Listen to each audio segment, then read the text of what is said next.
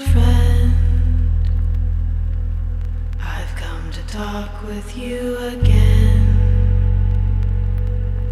because a vision softly creeping left its seeds while I was sleeping, and the vision that was planted in my brain still remains within the sound of silence.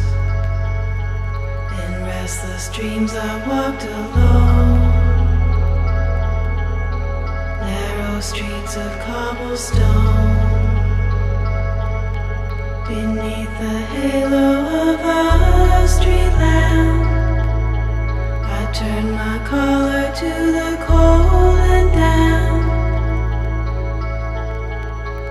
When my eyes were stabbed by the flash of a neon light that split the night and touched the sound of silence, and in the naked light I saw 10,000 people, maybe more.